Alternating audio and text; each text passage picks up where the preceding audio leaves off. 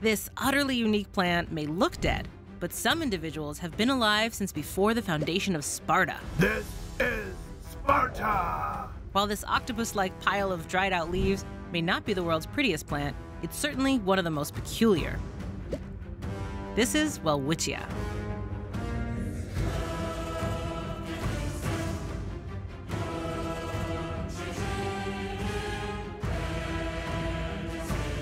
Hey, I'm Tasha the Amazon, and you're watching Floralogic. Today we're talking about one of the oldest plants in the world. This one looks like it's definitely seen some things. It's not easy on the eyes, but that's okay, because today we're going to be looking at the inner beauty of the Welwitschia. Welwitschia mirabilis is endemic to the arid and semi-arid regions of western Namibia and Angola. It's the only species in its genus, Welwitschiaceae. The English name for this ancient plant comes from the first European to describe it back in 1859, Austrian botanist Friedrich Welwitsch, but it's more commonly known as tree tumbo. Carbon dating has revealed that some specimens of Welwitschia are upwards of 3,000 years old. To give some context, that's 1,000 years before the ancient city of Petra in Jordan was built.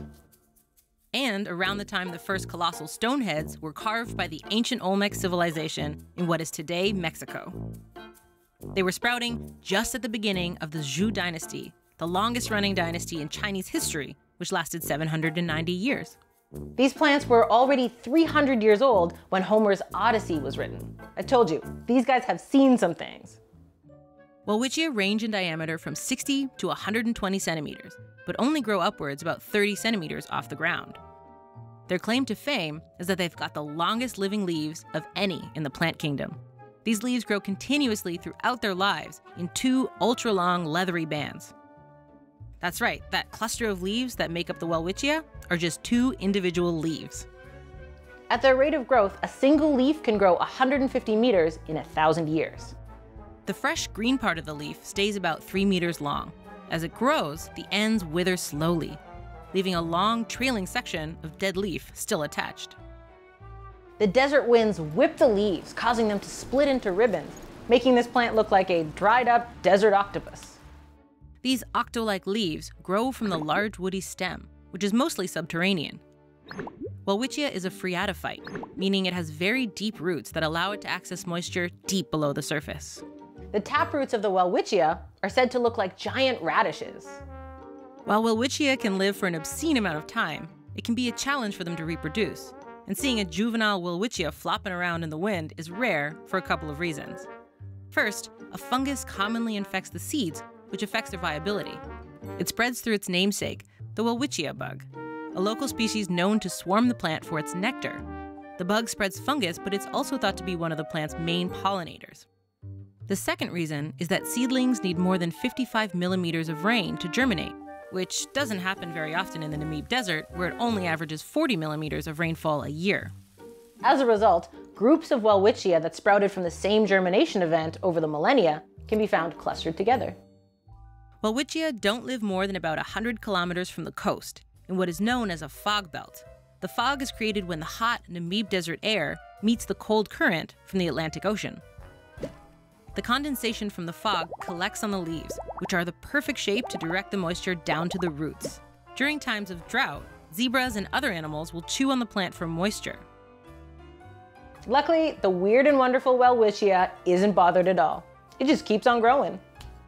How Welwitschia has managed to survive in the desert is still up for debate, since it appears to be hardly thriving in its bone-dry home in both numbers and appearance. Some evidence suggests that this plant wasn't always a desert dweller. One study hypothesizes that Proto-Welwitschia, which existed as far back as the Cretaceous period, 66 million years ago, grew in zones with much more well-balanced moisture. This was long before the tectonic plates drastically changed the landscape of today's Africa, and even before an asteroid killed all the dinosaurs. Evolving in a wetter environment would explain why they need such high levels of moisture to germinate, and why they look so lush when grown in greenhouse conditions, and so dead-looking where they live now. But despite all odds and across thousands of years, this survivor is still holding it down and still captivating us with its tenacity. There's some kind of deep, meaningful life lesson hiding in that heap of brown, dead leaves. Don't you think?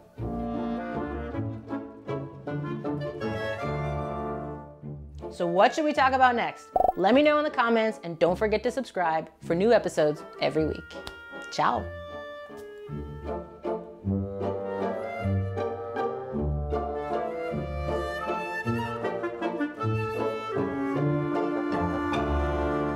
These plants were already 300 years old when Homer's Odyssey was written. I told you, these guys have seen some things. Can we list some of the things they've seen? They have seen butts. They have seen other Welwitschia. They have seen dust and sand and a little bit of rain. They like chicken McNuggets, but they didn't get those until they were 2,700 years old. And those are some things that they have seen. Hey, it's Tash of the Amazon. We're gonna talk about an ugly plant. Here we go. I love ugly plants, and I'm here to say I do ugly plant dance every day.